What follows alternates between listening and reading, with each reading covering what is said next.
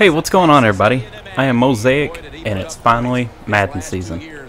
This is going to be my third and probably the last time I do a Dolphins franchise. I've done them since Madden 25, and I moved on to Madden 15, and I feel like it would be fun to kind of take over a team that actually needs rebuilding, and just kind of work on my aspects there and stuff. But I don't want to do it this cycle because the teams that I was going to use was probably the Tampa Bay Buccaneers or the Tennessee Titans, and I feel like they're going to be way overused, and a lot of people is going to be doing videos like that, and I just want to kind of do something special for my last time with the Dolphins. And I think with the new Madden 16 animations, I'll definitely be able to pull something like that off. I've got a lot of ideas for a lot of content that I'll do this cycle versus what I've done the last two cycles, and a lot of that had to do with the Madden 15. I couldn't get into the game because it was just, I didn't feel like I was having a play sim, even though I was trying, and it was just kind of competing with the quarterback for the other team, where they were completing like 100% of their throws.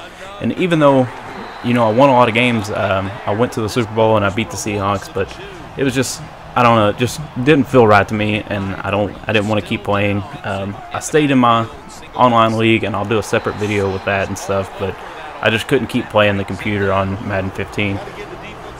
But yeah, I'm planning on doing a lot more content this year, going back kind of to what I did in Madden 25, where I done like weekly update videos and things like that, and I'll break down trades and kind of talk about where I want the team to go, especially with Ryan Tannehill, because I don't know what I'm going to get out of him in Madden 16.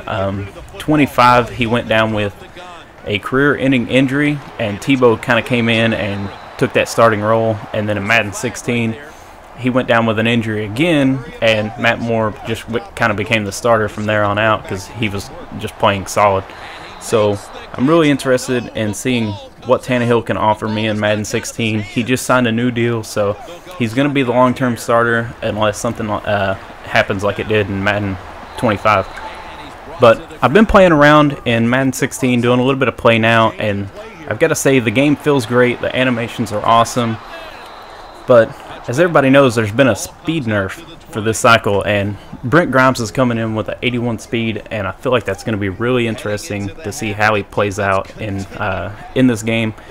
So far, the speed issues really haven't been that big of a problem, but you know, you never know what's going to happen midway through the season and things like that. And so I'm really excited. Hopefully Brent Grimes can stay like a lockdown corner like we know he is in real life, and the speed won't really matter as far as that goes. And then, as everybody knows, the Dolphins signed Sue at defensive tackle, and he is just a monster. Like, every time I used him in play nows and stuff like that, like, he's just shedding his blocks. He's stuffing the quarterback. I think I got a sack with him as well, and him tied with Cameron Wake is just going to be an unstoppable defensive line, and it's going to be a lot of fun.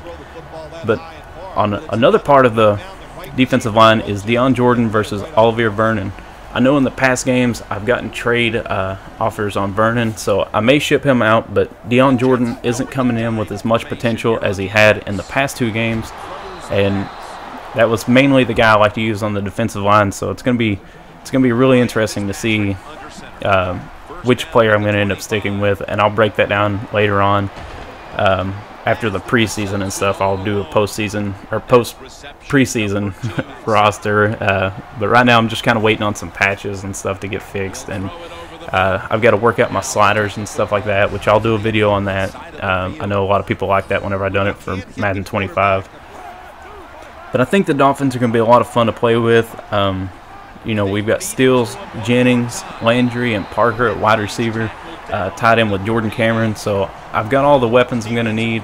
Lamar Miller, I feel like he got a little bit of a speed nerf, but he's going to be a lot of fun to play with, and just kind of pound the ball in, and then maybe use some play action passes, and hopefully I can get Tannehill actually moving around in the pocket and stuff like that, and break for some big runs without risking too big of an injury.